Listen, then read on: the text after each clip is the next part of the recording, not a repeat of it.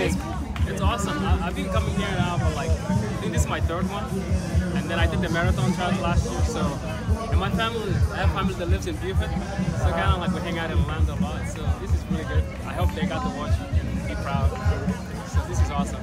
So what's the toughest part of the whole race here in Atlanta? You say what? What is the toughest part about the race? The what? What is the toughest part about the race? I suggest the whole thing, man. It's like, you know, you got a lot of elites that are really good and talented, and like, you're trying to just see how you do well, you know, you make a move, they make a move, and then you got all these hills. You know, in Atlanta it's not like sea level, it's like 1,000 feet.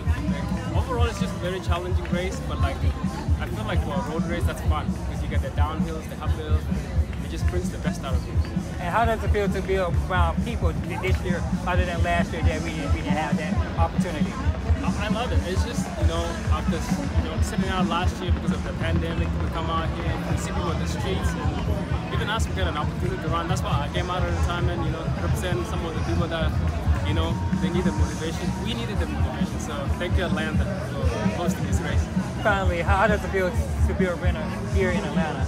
It's amazing, man. Like, whenever I win a race, I don't really know what to say, because like you just walk, and then sometimes you win, sometimes you don't win, but like it just feels good. You just feel like all is well. Tell me your training regimen about being here. What's that? Tell me about your training regimen.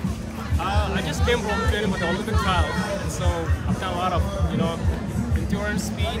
So I knew coming in that I have a little bit of speed, and like coming out of the trials, you know, the only guy ahead of me was Galen Rupp, who was number 6, I was number 8. So I kind of like, I was staying behind him to watch him, and then whenever he didn't come, you know, the race just played out differently. And overall, I think this is just, it was a fun race. We actually had a lot of talent today, believe it or not, a lot of Olympians. This is a really big win for you. How does it feel?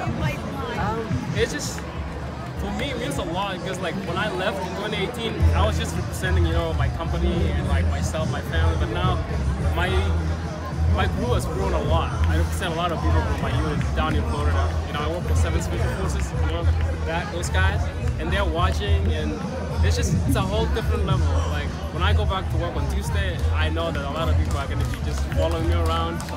But it's just an honor to bring, like, because a lot of people, like me and you, are used to track and like Olympics and things like that, but like the soldiers that I work with, they haven't really seen or worked with somebody that's fast. And so I get that honor and privilege to like walk around them on the range and just talk about like running stuff, and they ask questions.